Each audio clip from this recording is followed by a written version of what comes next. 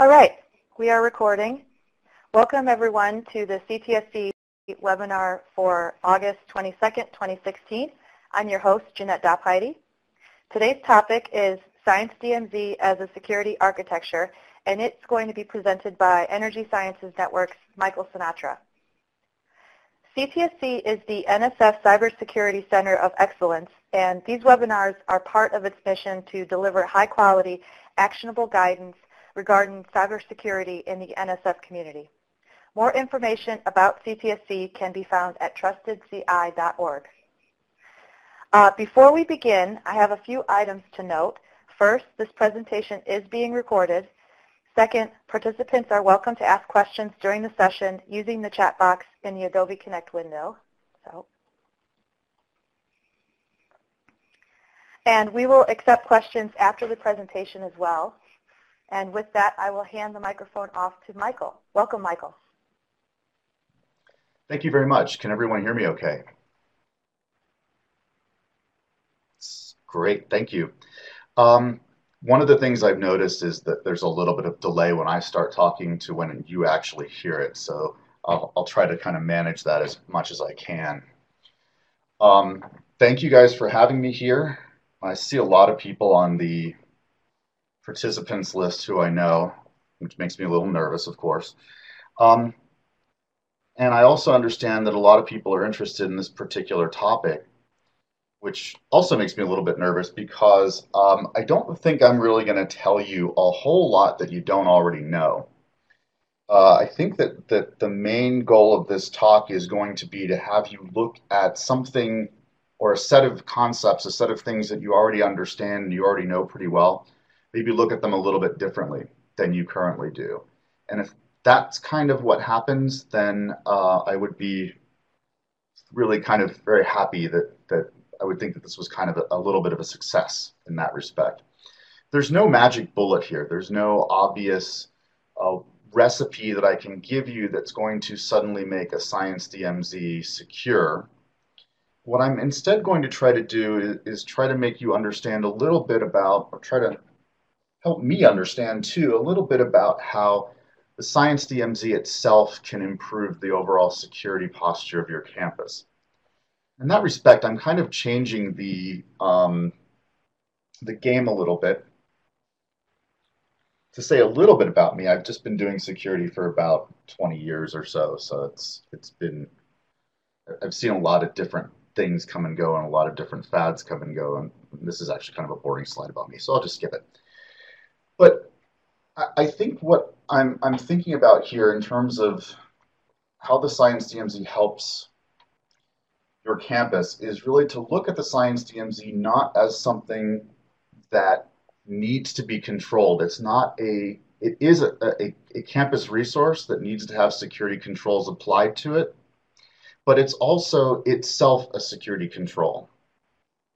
And if that sounds kind of funny, think about this. Think about Palo Alto Networks. A week ago today, what did they do? They issued a security vulnerability for their operating system. Now, Palo Alto Networks makes sort of the darling firewall of higher ed, the next generation security appliance. And it is a very commonly used security control. But it also exposes your institution to a certain amount of risk. It has its own set of vulnerabilities, and it is itself something that needs to be controlled. So in the same respect that something like a next-gen firewall or a very sophisticated piece of what we consider security equipment also needs to be secured in its own way, the Science DMZ is not something that just needs to be secured. It's something that needs to be used as a tool to improve the overall security of your campus. A couple of logistical things I want to point out. I'm going to go a little bit more into more depth in the content during this presentation than I did last week. Those of you who may have seen the last week's presentation, because I actually have more time. But I'm also not going to take up all of the time with me talking. And the main reason for that, other than I actually do finally at some point get tired of hearing myself talk, but I also brought a stowaway. I don't think I applied the right security controls when I was in Washington, D.C. And like I often do, I brought home a kind of nasty little cold here. And so I don't think my voice is going to last all the way through. And I do apologize if you hear coughing or some sort of stifling of a sneeze. But that's just the way it's going to be, unfortunately. So please bear with me. One of the things that I've tried to sort of look at throughout my career, if you will, in looking at security is try to really focus as much as I can on risk. What kinds of risks are important to the organization, and what kinds of controls can we apply? But how do we let risk drive the process? Also, how do we empower people at different levels of the organization to take charge of their own security? I call this building a security culture, and I've kind of overused the term, but it is definitely something that I'm more interested in is how do we build sort of an interactive approach to security that focuses on maximizing the knowledge base in campus and maximizing the risk-based approach. So I'm really interested in the Science DMZ in as much as it has this ability to bring the research community into the fold and get the research community talking to the central IT organization, but also it allows the research community to look at their own security posture and concerns they may have over the risks of, for example, data or conclusions or findings of their studies getting into the wrong hands at the wrong time. Are there actual risks that arise in the research side of the house? And really get them thinking about that too. So the Science DMZ, I think, really helps in getting that conversation going. And those of you with the sort of CCNIE and derivative grants know that that's one of the big goals of that, is to have the research community engaged just as much as the networking community is engaged. One of the things that the Science DMZ has done over the years that I've noticed that's kind of frustrated me just a little bit is it has generated some myths, and most of those myths are really around the notion of security controls. The idea that the Science DMZ is really about avoiding security controls. If you've ever watched Nick Baraglio give a talk on this subject, he has a lot of security controls that get applied to Science DMZs. There's actually a lot of things you can do with the Science DMZ, and a lot of the reason that you can do so many interesting, sophisticated things with the Science DMZ is because we're actually segmenting one particular function and moving it into a separate part of the network, which allows us to apply separate sets of security controls to the Science DMZ that really help to minimize the particular types of risk that the Science DMZ generates. So really, as I'm going to talk about later in this discussion, it's really about segmentation and how segmentation leads us to a specific set of security controls that work best for the Science DMZ. Far from trying to avoid controls, we're actually trying to apply more controls both to the Science DMZ and also to the other parts of the campus network that need more specific, specialized security controls in order to improve the security for other parts of campus, not just the Science DMZ. If you look at the Science DMZ as simply, we're trying to route around firewalls, then you're missing part of, in my view, you're missing part of what the Science DMZ is really supposed to be about. In many respects, it's about reducing complexity. It is about reducing things like middle boxes that are both complex and help impede the overall performance of the Science DMZ. But it's also about reducing the degrees of freedom and the number of things that you have to troubleshoot. And that ends up being really important because in the field of large-scale data transfer, you're not just transferring, you're not just trying to secure something, you're not just trying to maintain a function, you're not just trying to keep the network up. You're actually extremely concerned with the performance of the network. So when it comes to troubleshooting, it's not just a case of our Science DMZ is down, but if our Science DMZ isn't performing the way it needs to perform, that's something you have to troubleshoot also. So you want to try to reduce the kinds of things that you have to troubleshoot. That's reducing operational risk and functional risk and also security risk. So of course, one of the problems with doing all of this is that if you do have a large, complicated stateful firewall or deep packet inspection device that's inline, it is a big, complicated thing that you're going to need to troubleshoot. We know that from the work that Eli Dart and others have done that most firewalls, even if they have 20 gig interfaces, and even if they're rated for a throughput of say 20 gigs per second, they aren't actually able to do a large scale data flow that is at 20 gigabits per second. Because what they're actually doing is they're splitting flows out into separate channels, and then they're doing the inspection on those separate channels. And those separate channels may not have a capacity that is the maximum 20 gigabits per second capacity, even though the firewall is rated to be able to handle 20 gigabits per second. So performance is definitely an issue, but it's not the only issue. Troubleshooting is also an important issue, and as we know, the firewall always gets blamed whenever there's a problem.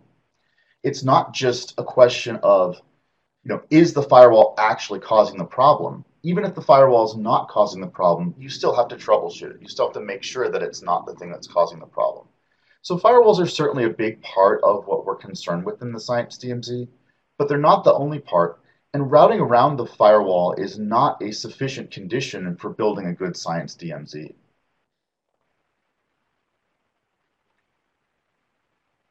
So what I really want to do instead is look at the Science DMZ differently. I want to look at the Science DMZ as a specific security architecture that actually is used as a tool in the larger security arsenal that you have.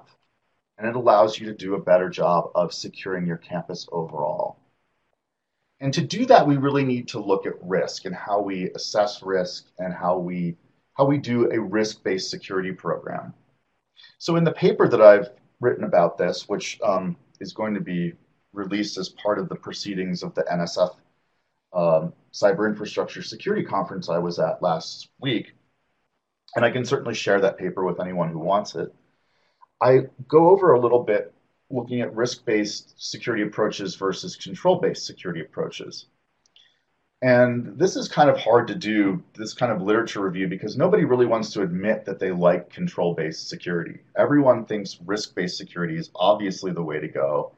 And if you aren't doing risk-based security, then you're doing something wrong. But the purpose of risk-based security is to let a careful risk assessment drive the security controls that you employ, rather than picking from a checklist of security controls. So if that's the case, then everyone should be doing risk-based security. And in fact, most people advocate risk-based security. Oh, I have a new Firefox update. Great. Sorry about that. Most people advocate risk-based security, and it's actually very hard to find anyone who advocates control-based security. And in fact, most of the discussions of control-based security are pretty much dismissive. The first sort of sub-bullet point I have there where it says you apply controls because the standard says so, that comes from the CEO in his blog of a company called FR Security, which is a security consultancy, and he's talking there about the NIST risk framework. You can probably Google that statement to find the source. Right after that sentence, he says that control-based securities are destined to fail because they're both ineffective and expensive. So really, that's a pretty strong damnation of control-based security, and it's really hard to find anyone who advocates for it. But it turns out we do a lot of control-based security, and the reason we do that is that risk-based security is actually pretty hard. It's labor-intensive. A lot of the reason we're applying security controls is to comply with a set of policies or perhaps regulatory frameworks. And those policies and regulatory frameworks often specify controls. In some cases, all they do is specify controls. In other cases, like for example, the PCI DSS controls or PCI DSS framework, what it does is it gives you a risk and then gives you a suggested control. You're allowed to apply compensating controls, which is great, but the problem is that compensating controls, it requires you to build the control, create the control, and then have someone review it and make sure that it actually does meet the risk that it's trying to meet. So compensating controls are actually much more labor intensive than simply checking off the standard control that's already suggested to you by the framework you're using.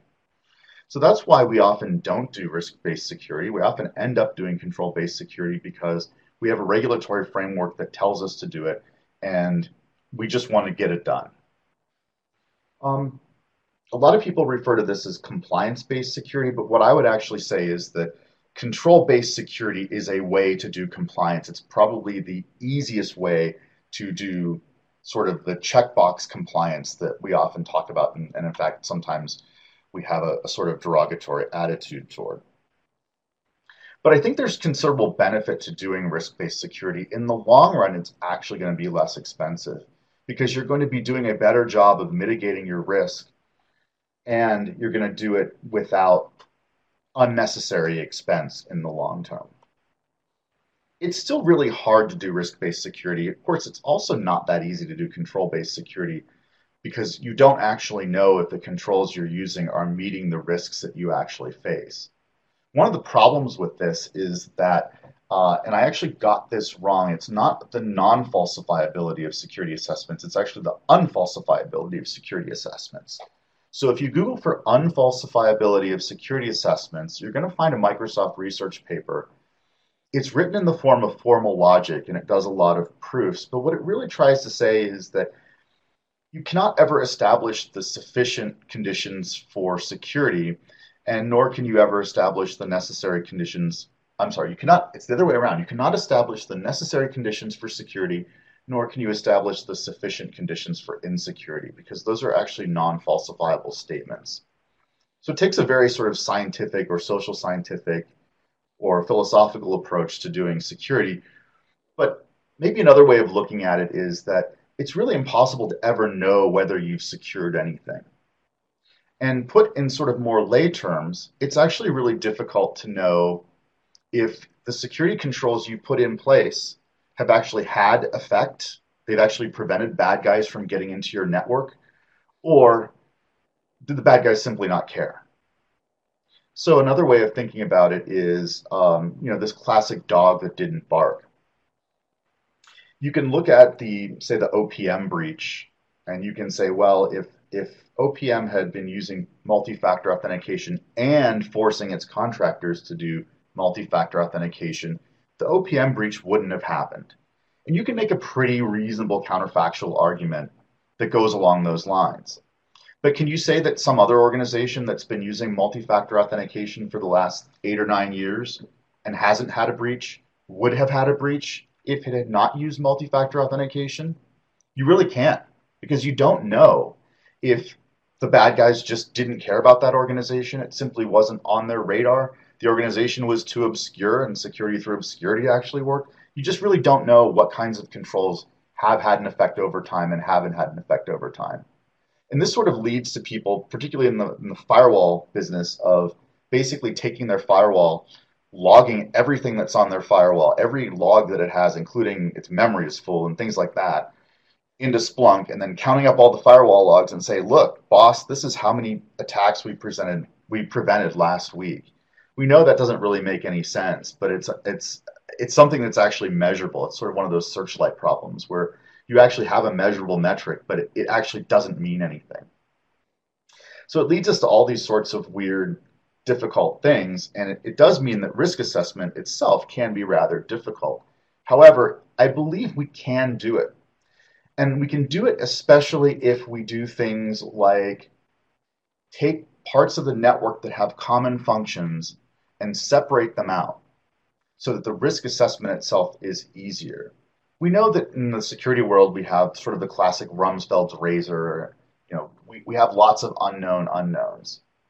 But if you have a big, complicated network, as most universities do, and even national labs do, national labs have the advantage of not having students in their residence halls, although we do have lots of students at national labs who come in and bring their laptops and things like that onto our lab campuses.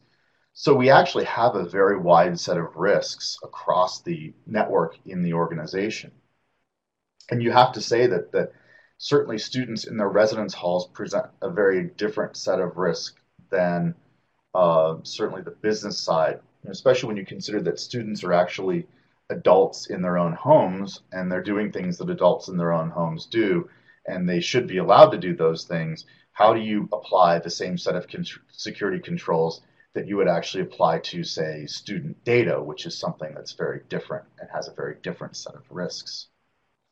So the set of risks that you have across your campus are going to vary so significantly that it's very difficult to apply one set of controls on your campus border.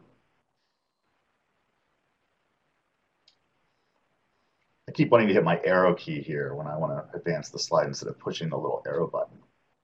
So that's why I'm pausing for a second. So one of the things we like to do is basically segment the network. And we already do this in a lot of places because of regulatory frameworks like HIPAA and PCI. So why not do this with science as well? And again, keep in mind that I'm approaching this from a security viewpoint. The set of risks that science traffic and science data bring up to the organization are very different than the set of risks that credit card data, student data, health data, those sorts of things bring up for an organization. So why not move the Science DMZ into its own place, just like we already do with the health data networks and with business networks and with credit card processing networks. Now, it may be the case, by the way, that there is some science data that also has HIPAA implications or it has sensitive data implications where we don't want that data to be exposed. Either we don't want it to be exposed prematurely or we don't want it to be exposed at all to the wrong people. And I do have ways of controlling that within the Science DMZ. But it's still a very different sort of thing. The Science DMZ is really about sharing data with the right people. It's not about trying to restrict data as much as we can. And given that, it makes sense to segment the Science DMZ. So the whole point, or at least a significant point of the Science DMZ, is using network segmentation as a strategy. But as I'm going to point out, network segmentation just isn't a strategy that benefits science. It's going to benefit your whole network because it's going to allow you to apply tighter controls to other parts of your network. So I have two scenarios about how this is going to be the case. And the first one has to do with scientific instruments, and I've had a lot of experience with scientific instruments over the last 20 years, and I think maybe some of you have too. Scientific instruments have usually need to be controlled or driven by a computer. That computer usually runs a commodity operating system, but it has customized software that drives the instrument and collects data off of the instrument. Unfortunately, that customized software often is very difficult to maintain, and it's actually very hard to do things like maintaining the actual system that is running the customized software that's driving the instrument. You may have seen things like nuclear magnetic resonance systems that have old Sun workstations driving them. Many types of scientific instruments in the biological sciences may have devices that are running Windows XP and it can't be upgraded. Even if it is running a modern supported operating system, sometimes you simply can't patch that operating system. You can't apply the latest service pack or the latest patch set because that somehow breaks the software that's running that scientific instrument. At the same time, you may have requirements for data sharing from your scientific instrument. So if you imagine a little stylized example here, we have a lab. That lab has a scientific instrument. That looks sort of like a mass spec machine to me, but that's just me. And that's connected on a private network to the machine that's actually driving it, that little computer that is that's sort of sitting down there.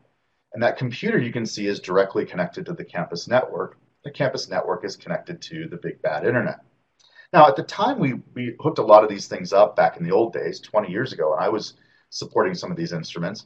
The big bad internet was starting to get big and bad, but it wasn't quite so bad. So, it was still kind of reasonable to do something like this. But pretty quickly, you realize this isn't such a great idea. We shouldn't be connecting this machine directly to the network, even though we do have to share the data, even though we have to share the instrument in some cases with collaborators. So how do we deal with that? Well, if we just need to share the data, one of the things we can often do is, and this was often what you would see in the old days, you might see your grad students in the lab, they might just throw up a little, Unix box here, Linux box, that is, well, we hope it's patched. Maybe they remember to patch it, but basically it acts as a bastion host, and it stores and forwards the data that's necessary to be shared. So people can log into the bastion host. They can collect data off of the machine that is driving the instrument, and then they can save the data, transmit it back to their home campus or wherever they are where they're doing the collaboration. Again, though, this doesn't scale, because if you have lots of labs and lots of instruments, you're going to have many of these little boxes lying around, and they don't, again, you're relying on machines that may or may not be professionally managed or may or may not be managed at all. Another option that sometimes happens, and this used to happen a lot when I was at UC Berkeley, is somebody sticks a little CPE router in there, and it's just like a Linksys router that you might connect to a DSL or cable line, and they use that to NAT the instrument behind the lab. Now, if they still need to share the data, you're going to have to do something where you either poke a hole in that little NAT router, or you have to stick another bastion host somewhere inside that people log into. It gets kind of complicated. And what also complicates it is you've got students coming in and they're going to plug their laptops into that little CPE router, or they're going to turn on the little wireless antenna that the CPE router and they're going to log in to other places via that CPE router. Their computers may have security vulnerabilities on them. Your security group's going to see those security vulnerabilities because they're going to see the traffic going in and out, or they may actually see evidence of a compromise because they're trying to access some malware site. And your security group's going to block the whole thing. That is the connection that goes between the campus network and that little CPE router, and then the lab's out of business. So that's not actually a really scalable or useful way to handle the situation either. So one way you could do this is to build a DTN in your campus data center. And I'm just calling it a DTN. I'm not calling it quite a Science DMZ just yet. And then you can see what I've done is I've actually built a really large firewall. There's a big, big firewall right there that's firewalling off the lab. What it's actually doing is it's basically restricting what the lab control machine can do. It can only talk to the DTN. So what it's going to do is it's going to save its data to the DTN, and then the DTN makes that available for export there. The DTN, you can see, has a very large storage array. And it also is, because it's in your data center, it can be located close to your border router as well. So it can be at the main network node where your border router is. So it actually starts to become a Science DMZ here because you're connecting it into a very large high capacity device. You're professionally managing it and doing all that stuff.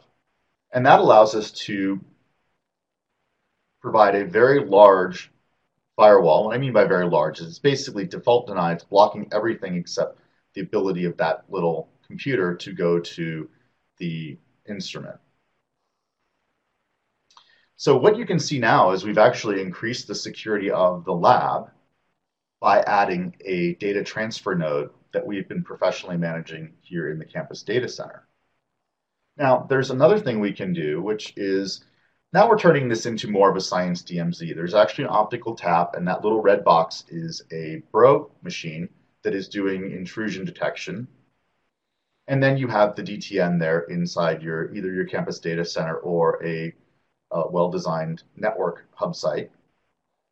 And if you actually are really, really paranoid and you don't want this instrument to even be on the network at all, then what you do is you can actually have the instrument computer, the control computer, you can have that computer save all of its data to a storage array, and you can actually migrate the disks from the storage array into the DTN. Now, that does sound a lot like SneakerNet. You might be saying, well, isn't this the whole point of the DTN, not to have to move disks around? Well, yes, that is true. But at least in this case, what you're doing is you are moving disks, but you're doing it in a way that is much easier than, say, shipping disks across the country. You can now make the data available to a variety of collaborators over the network, and you can have that lab and that scientific instrument completely isolated from the rest of the world or even the rest of campus.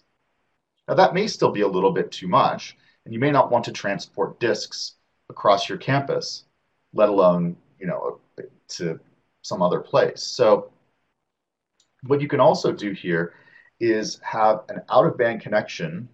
This connection could actually be a direct fiber channel connection, or it could be something like iSCSI if you have a separate iSCSI network.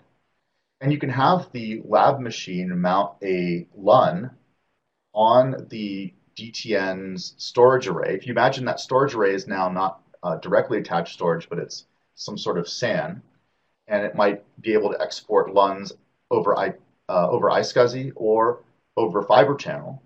Now you can have a bunch of lab computers accessing the storage array directly on different LUNs, saving the data to the LUN, unmounting the LUN, and then you have the DTN mount the LUN and make the data available for export. Again, this isn't the case where you have particularly strong security requirements for the instrument, but you can see how the security posture is still dramatically improved over the previous situation because, again, the DTN or the instrument computer is never actually touching the main campus IP network, nor is it have any way of accessing the outside world, or does anyone in the outside world have any way of accessing it? Let's suppose the data has some restricted requirements or some sensitivity requirements. What do you do in that situation? Well, one way you could do it is you want to keep the data encrypted as much as possible. So what you can do in this situation is you can mount the LUN, save the data, have another computer that maybe has crypto accelerator or TPM in it, have that mount the LUN and have it encrypt the data at rest, and then unmount it. That encrypting machine doesn't have access to the outside network. It has a bunch of private keys on it, or it's doing some sort of encryption that is asymmetric key encryption, and it has the private keys for the asymmetric key encryption on it. But it's not actually touching the outside network. So the computer that's actually doing the encryption that's very sensitive doesn't ever touch the rest of the world. And then you have, after the encryption is completed as an atomic operation, you have the DTN mounts the file system, and the encryption, the data is already encrypted at rest at that point. So the collaborators can then download the data, use their private keys to decrypt the data, and use it as they see fit. Now, you could also think of this as sort of a global file system, like a GPFS or Lustre. But in that case, if you're doing that, then you're going to be saving the data from the little instrument computer, and it's going to be unencrypted for a while. So the DTN may have access to unencrypted data for a certain amount of time. And if that's the case, what you may want to do is have a system that is capable of encrypting the data inline before it gets saved. And I'm kind of assuming that the little instrument computer isn't powerful enough or doesn't have the proper encryption software or hardware to do that. So what you can actually do is build an inline encryption system that, again, doesn't have access to the larger network and can only write to the global file system, the Lustre GPFS. But by the time it gets put on that file system, that information is fully encrypted. So by the time the DTN has access to it, the data is already encrypted in this particular case. Now, if you have a regulatory framework like HIPAA or something like that, this may not be good enough, or it may be a sufficiently complicated compensating control that it takes a long time to get anyone to actually sign off on it. So I understand that this may not be the easiest thing to do, but if you have data that you want to keep secure and confidential, this may be a good way to do it. Now, in this particular case, I've sort of designed an encryption system that has a whole bunch of keys on it. It doesn't actually have to have any private keys on it, because if it's just doing encryption, it can do encryption with the public keys of all the people who need to access the data. But you may want to have the encryption system, and I just sort of do this for completeness. I don't really advocate this particular design, but you may want to include the encryption system in the lab so that you don't have a lot of unencrypted data traversing even your private iSCSI network or your private fiber channel network. The only problem with that is it doesn't really scale because now you have to put little encrypting devices in every lab where you're going to use this kind of data. So it may work in certain circumstances where like maybe you have a large lab of gene sequencers or something like that. It may make sense to encrypt that data before you send it up to the file system, but and not even have it get on the network very far before it's encrypted. But for most applications, you probably don't even need the encryption at all. I'm just sort of putting it in there in case you do have those kinds of restricted data requirements.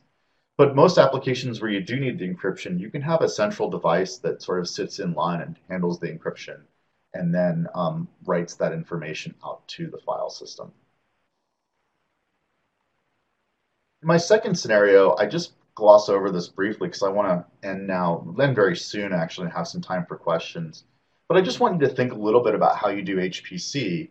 A lot of HPC clusters have bastion hosts and data doors that are sort of built in to the HPC cluster. They are separate from the compute nodes, of course, but you may have a bunch of different HPC clusters across your campus that have their own sets of data doors. And the data doors may actually, they're sort of like small DTNs. They may actually run some of the more classic DTN software like GridFTP and Globus and things like that.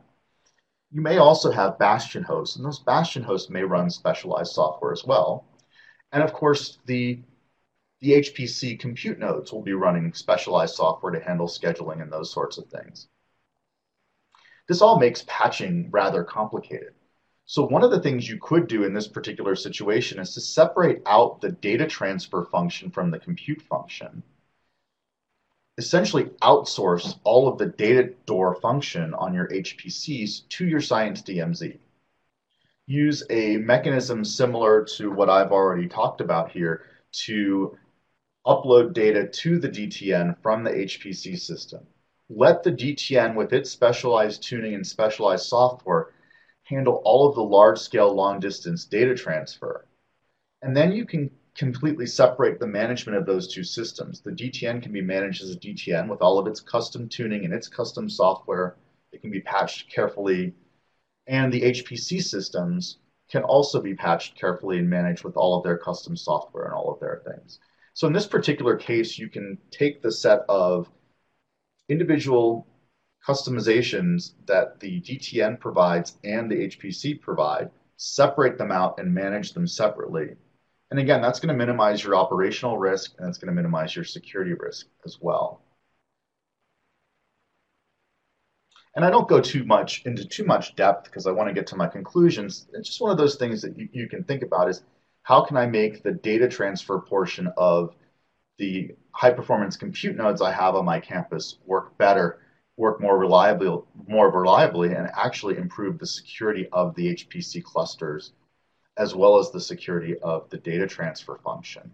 And this is a way in which the Science DMZ can again improve the overall security of your campus, because you're actually improving not only the security of the science data itself, but you're also improving the security of things like scientific instruments and HPC clusters. You can apply more strict controls to them once you abstract out that data transfer function and data collaboration function. So one of the analogies I like to use, and I didn't actually bring this up at the last time I gave this talk, but I flew back here to California on Thursday, and I had terrific flights, by the way, both directions. I want to thank United Airlines for that, but I also want to say that I got kind of lucky. I flew in, and we had thunderstorms coming in. The pilots had to steer around them. They obviously did a very good job because I was reading a book and I didn't feel any bumps. So we obviously did really well, as much as the pilots were complaining about having to steer around the thunderstorms. I would have been a lot more nervous, though, if throughout my journey, United Airlines had been advertising themselves as the airline that only cares about security. If United, all they cared about was making sure there weren't any terrorists on the plane, That doesn't really solve all of the concerns that I have when I'm flying. I don't want things to fall off the plane that are actually crucial to the flying of the plane while it's flying. That's not a security issue, that's an operational issue. That's a reliability issue. I don't want pilots who don't understand how weather impacts the plane. I don't want pilots who can't route around thunderstorms, especially when I'm trying to read a good book. So, from my perspective, security is one major component of, say, aviation, the airline industry. Commercial aviation, security is very important. But reliability, training, all those other things, the functional aspects of flying are also very important. And having an airline that's able to do those extremely well is critical to whether or not I want to fly somewhere. So I think that if you look at this from an information technology perspective, we're not just interested in security risk, we're also interested in operational risk and functional risk. And I mentioned early on in this slide deck the point that Joe Sanseve made many years ago about having a network usability officer, that somebody needs to sort of be a kind of a countervailing force to the security officer and say, security can't be the only thing we do. We have to be able to do things with this network. And increasingly, the internet in general is taking on very critical functions when it comes to things like energy, life safety, health, things like that. So we have to be concerned not just with the security risk, but also with the operational risk that different types of network architectures bring to us. What the Science DMZ is really trying to do is minimize all of those through a strategy of network segmentation. By segmenting the network in a way that allows you to reduce complexity, reduce the set of things you have to look at, that set of unknown unknowns, as well as the set of known unknowns that you need to look at in terms of assessing security risks. The Science DMZ actually allows you to do a better job of looking at risk, a better job of estimating risk. You're not always going to be able to do a perfect assessment, but at least estimating risk, but also maximize the performance and operational functionality of the network.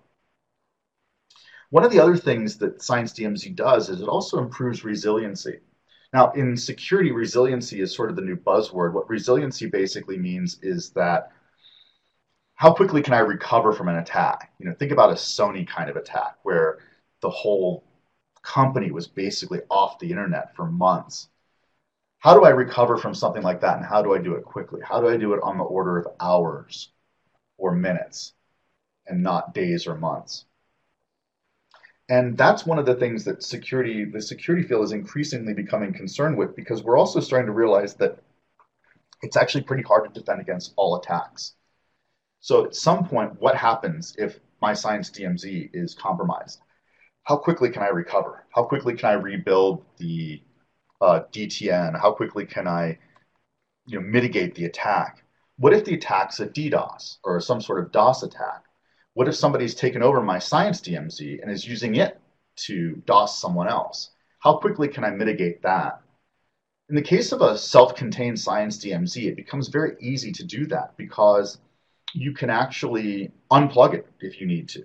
I mean, you've got a very small network that has a limited number of connections to the campus border router, and it's pretty easy to shut those down if you need to. Worst case scenario, you unplug the thing. A lot of campuses are building what are called distributed Science DMZs, or they're building things like sort of an MPLS-based overlay network that allows them to route science traffic around the firewall. Now, again, if you just think of a Science DMZ as something that gets you around a firewall, then that actually makes sense. That quote-unquote solves the problem. But it doesn't give you the full benefit of a Science DMZ in the sense that you're not actually able to do the kinds of things that I said in terms of isolating parts of the network, making other parts of the network more secure, applying more strict security controls to different parts of the network. And it also impacts that resiliency aspect. How quickly can I mitigate an attack? How quickly can I recover from a compromise? How quickly can I stop a DDoS attack that's being originated on my campus from my Science DMZ? If you have a big MPLS overlay that goes to lots of parts of your campus, how do you monitor and control that? You can still do it, but it becomes a lot more complicated. and it can be a lot more time consuming. So what I'm saying is not that we shouldn't be doing these kinds of overlays or these other sorts of things. But if we call those things Science DMZs and assume that we've solved the problems that the Science DMZ is trying to solve, then we actually may be missing some of the point. It's also adding complexity, and that brings up another point. I really like SDN technologies. I don't like the term SDN because the term SDN doesn't really mean anything. It's a marketing term or a buzzword now. But I like things like OpenFlow. Now, if you think of OpenFlow, OpenFlow has a lot of promise because it gives you a way of, again, routing elephant flows dynamically around a packet inspection device, like a deep packet inspection firewall or something like that. I get asked the question a lot, what about SDN? And I say, well, SDN doesn't mean anything, but if you want to say, would OpenFlow help solve the Science DMZ security problem? Because it could let you put a firewall in place, so you have that little checkbox, and then it could let you put this OpenFlow layer up above the firewall, which you could then use to route around the firewall for things like elephant flows, large-scale data transfers, things like that. The problem with this is that the Science DMZ is also trying to reduce complexity and the number of things that you have to troubleshoot when you are dealing with large-scale science data flows. Now, if that's the case, you've just added two big layers of complexity to your Science DMZ. You put the firewall back in place, which were, again, one of the things that we have to troubleshoot. But you also put in this OpenFlow layer into your Science DMZ. And that's something else that you have to troubleshoot. And that can be actually very difficult. So adding OpenFlow may not actually solve the problems of the Science DMZ. It may not provide the best of both worlds that some people think it will be. I'm not saying we shouldn't do it or we shouldn't pay attention to it or we shouldn't continue to do research for how we can do kind of route around architectures with OpenFlow technology. But what I am saying is, I don't know if it's going to solve the problem that we really think it's going to solve. And sometimes if a technology doesn't solve the problem you want it to solve, you think it's just bad. So, for example, you push it up that hype slope and then it comes crashing down because it doesn't do all the things you want it to do.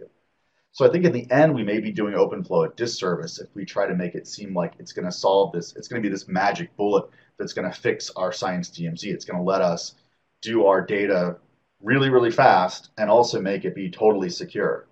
It may not do either because it provides that level of complexity and also increases the attack surface significantly. Because now you have an OpenFlow controller to worry about, you have an OpenFlow switch to worry about, you have the interconnection between the two of them, and you have your firewall to worry about, which firewalls sometimes have vulnerabilities too. So you've actually increased your attack surface in this particular situation. And that's one of the reasons I may not be as sanguine as other people are when it comes to the glory of OpenFlow once we apply it to our Science DMZ. So with that possibly provocative thing, I will break for the next 10 minutes or so, and I can actually stay a little late for questions if folks have questions. And I think we're going to type them in. Michael. Oh, yeah. Yeah. You're welcome. So I'll go over a couple of news items while people are typing if they want to go ahead and ask their questions. First, thank you all for participating in this webinar. And we have a survey that we would like to circulate. Let me just pop it here in the link here so that you guys can click on it. And we would really appreciate any feedback that the participants could provide, including suggested future topics or speakers. Also, I just want to remind people that to view presentations, join our discuss list where we circulate these the registration information for these webinars, or to submit requests to present. You could visit us at trustedci.org/webinars. The next webinar is September 26th at 11 a.m. Eastern. The topic is Risks of Infrastructure and the Road Ahead, and this is by David Nally. And anything else? Nope. If you are not following us on Twitter, you can follow us at TrustedCI.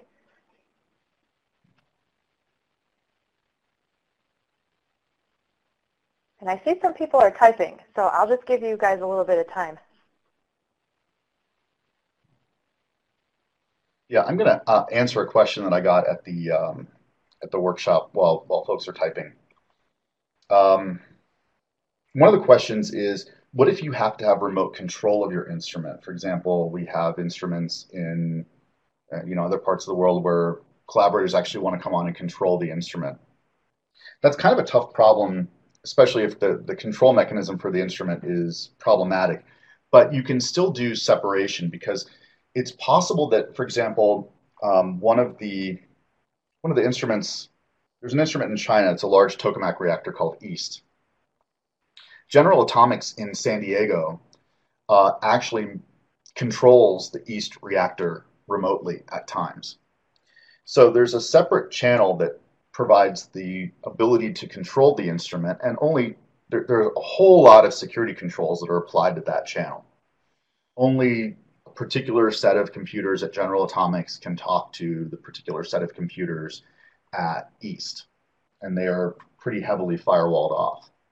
At the same time, when the data is gathered from that instrument, from the EAST instrument, it's shared with a lot of collaborators, a lot of people who don't control the instrument. So again, using the same control channel to actually share the data is a really bad idea. So you have a separate control channel that controls the instrument, and that is heavily controlled and heavily firewalled off. And then you have the data is then placed on a DTN. General Atomics has their own Science DMZ that connects to ESNet, and they use that to share the data with collaborators across the United States. So they are the main sort of data transfer node for fusion data for the US. So that's an example of how you can actually secure your control channel by making sure that you separate out the data transfer channel into a Science DMZ. Okay, Great. so Thank you. I'm taking a We look. got a question here from Gregory. Yeah. So it says, I struggle with professionally managing connection points like DTNs, communicating this need to research computing and how to put in place a process to allow feedback from our researchers to make sure their solution works for them by a feedback process. I guess I mean a change in request and evaluation process.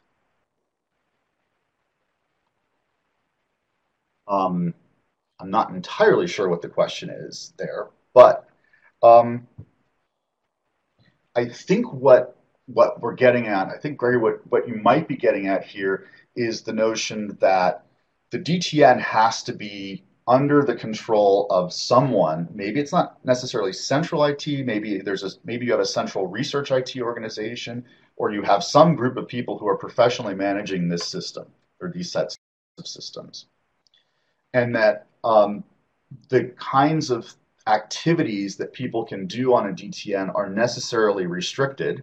That allows the types of software and things that the DTN actually runs to be kept in check so that you can patch them easily, and you can also minimize the kinds of risks that any vulnerabilities might expose you to. But at the same time, researchers often say, hey, it's a really big, fast computer that can transmit data really quickly. I want to put this on it. I want to put that on it. I want to run. We actually had a request on one of the mailing lists I'm on where somebody wanted to run an email server, basically like a mailman, like a list manager, in their Science DMZ. That really starts to break down this model, as I'm sure you know, and I'm sure it's hard to make that case that in order to keep the security of the Science DMZ something that can be mitigated by the set of controls we have there, we can't start adding functions to it willy-nilly. And the way you really have to, communicating that's always hard, but the way you have to, I think, the way you can communicate it is to really look at it as a set of trade-offs. To basically say, look, the way we manage to get the security folks to buy into this is to say we've deliberately limited the set of functions that we are allowing on this particular network, this particular set of DTNs. And by doing that, that allows us to run without a big firewall or without other controls that otherwise would minimize the operational capabilities of the network. So instead, what we're going to do is use other sets of controls and other ways of limiting the risks we expose ourselves to. If we were to add things like other software that you want, or other functions that you want, if we were to throw up a web server for your lab on the DTN or in the Science DMZ, then our security group would make us apply a whole lot of extra controls that would ultimately impact the function of the Science DMZ. So the whole notion of the Science DMZ would actually break down, because we're actually going back to applying the same kind of controls that we're applying to the rest of the network, or that we're applying to more quote unquote security conscious parts of the network. Again, not that the Science DMZ isn't security conscious, but it's just the security issues are fundamentally different. So I think you really have to explain that to people in terms of, if we do the things you want to do here, then we're going to have to apply a set of controls that's going to actually undermine the functionality of the one thing the Science DMZ does really well. So the next question is, do you see a place for data diodes in front of lab instruments? And I assume that in this case, that was sort of like the data diodes, sort of like the data door I was talking about. I think that the problem with that, just sticking them in front of lab instruments, is a scalability problem there. And so you have a lot of them. If you have a lot of instruments on your campus and a lot of different instruments, can you scale that function, and can you scale the management of the function, and can you scale the security, what security controls you do need to apply to the function? That sort of, again, starts to break down your segmentation, because you have data transfer systems that are going to be placed at different parts of your network. So separating out the data transfer function so that you can apply different or better security controls to it, and different or better security controls to the instruments themselves, becomes a lot harder. So that's why I think scaling it and concentrating it into a Science DMZ is actually going to help you both on a security and on an operational performance perspective. Okay, so then the next question is, any good documents? Oh, my computer just went to sleep. Any good documents for building and securing a Science DMZ? One of the things I'd recommend to you is that there's a canonical paper on the Science DMZ. It's also linked off of the Faster Data site. And I don't know why I didn't include that as a set of resources at the end of my slides, but fasterdata.es.net, Faster Data is all one word, fasterdata.es.net is kind of a clearinghouse for Science DMZ topics, and also for things like host tuning. If you want to know how do I tune a Linux host? How do I tune a Solaris host that's running my ZFS file system? How do I do these different things? And so it provides you with some of these resources as well. I notice also Jim Warner is on the call here, and it does have a link to Jim's absolutely fantastic webpage that lists network equipment, switches and routers, and shows the amount of queue depth and buffering space that those devices have available. That is like the Bible of Science DMZs, because remember, the Science DMZ is not just about applying security controls. It's also about making sure that the things that need to be in line have the best performance capabilities for large-scale data flows. So in this particular case, we want buffer bloat. And Jim's page is great. So that's also linked off the Faster Data web page, and a bunch of other things. So that it gives you different types of equipment you can buy, and other sorts of things. I would also look into, in terms of the kinds of security controls that you can apply to a Science DMZ that work very well in the context of a Science DMZ. I would look at presentations by Nick Baraglio, also of ESNet. It's Buraglio. And Nick presents a lot on the actual science, the sort of control side of the Science DMZ security. So if you search for him and you search for Science DMZ security, you're going to find a few presentations that have lots of interesting ideas for ways in which you can provide extra controls for your Science DMZ. One of the things that I got asked at the workshop last week, and it also gets into the whole notion of security controls, one of the advantages that segmentation gives you is it gives you the ability to actually separate your Science DMZ from the rest of your campus network. So if your security officer is really kind of having difficulty with this whole idea of this Science DMZ being stuck in the right in the middle of the campus network, by separating the Science DMZ, it actually allows the rest of the campus network to treat the Science DMZ as an untrusted network. So you can actually firewall off the Science DMZ as though it's part of your outside network. I mean, that's kind of the purpose of it being a DMZ. So again, I would look for Nick to provide you with some of the information, and also go to fasterdata.es.net.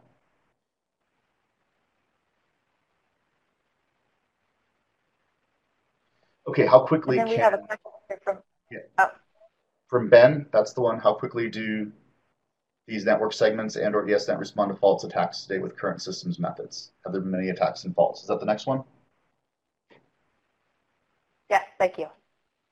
Okay, so that one is interesting, and one of the things I didn't include in my diagram of the Science DMZ, but you're going to see in other diagrams, is perf sonar. So there's really two issues. One is faults, and the other one is attacks. So the sort of canonical way that you want to try to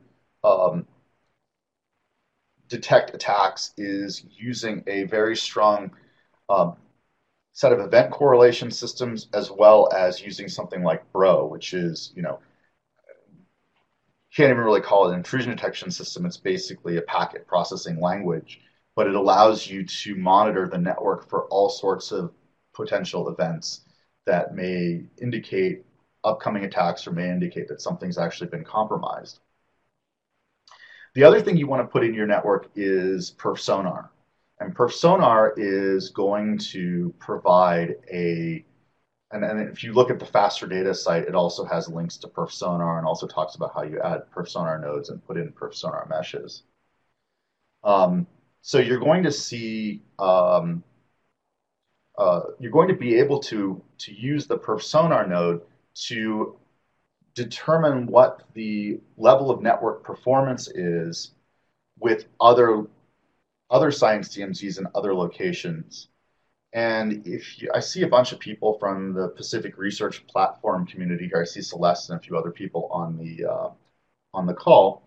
And if you look at what they're doing at the Pacific Research Platform, they've actually built an entire perf sonar mesh. And the Pacific Research Platform is really kind of a collaboration and interconnection of a bunch of Science DMZs, mostly in California, with a few other campuses thrown in there. And they have an entire perf sonar mesh that is just between those Science DMZs. And using perf sonar, you can actually detect very early on if packet loss is happening. That packet loss could be due to just simply a network fault, or it could also be due to actually could be due to an attack of some sort. So by monitoring the performance of the network very carefully, you can also respond very quickly to attacks. In terms of how quickly we can respond to different types of things, it depends on what's sort of causing the problem also. Sometimes we have hardware problems that take a while to fix just because we need to get new hardware shipped out. If it's a security problem, we actually haven't, I haven't been aware of in the National Lab Complex instances of attacks on the DTNs themselves where they've been compromised or there's been an attack that had to be mitigated. A lot of times what happens in the complex is user accounts on supercomputers get compromised and those need to be fixed. Those get reacted to very quickly through other means. They use things like instrumented SSH and stuff like that in order to make sure that they are that there's not untoward activity going on the supercomputer. So the question's complicated. I should say the question is simple. The answer is complicated because there's a lot of different things that could be happening. There are actual network faults, there are DOS attacks, there are compromises, there are user account compromises. And so the way of responding to those and the kinds of things you use to detect them are all different. For network-based attacks, you'd be using Bro to try to do detection and mitigation. Bro can do mitigation by injecting black hole routes into your border router, so you can prevent attacks from happening that way very quickly. And we can do this in ESNet and LBL and other places. You know, it's on the order of seconds that we can block hosts that are causing problems. So you can, you know, the response time is anywhere from seconds to, if you've got a dirty fiber and someone needs to go out to clean it, which is more of a fault, that can take longer. And if you have to replace hardware, that can take longer as well.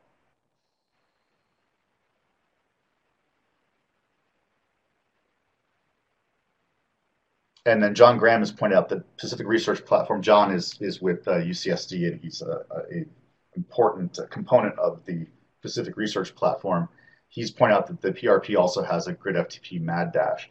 Mad dash is a way of actually displaying transfer capabilities and throughput capabilities, either with perf sonar or with other mechanisms. It provides you with a dashboard that gives you a very easy visualization of how your network is doing in terms of what the throughput looks like, whether it's just perf sonar throughput or whether it's actual data throughput. So thanks for reminding me of that, John. Did I miss any questions? Has anyone else typed in? I need to scroll back. Nope, it looks like we covered them all. I guess we'll just leave one last call for questions.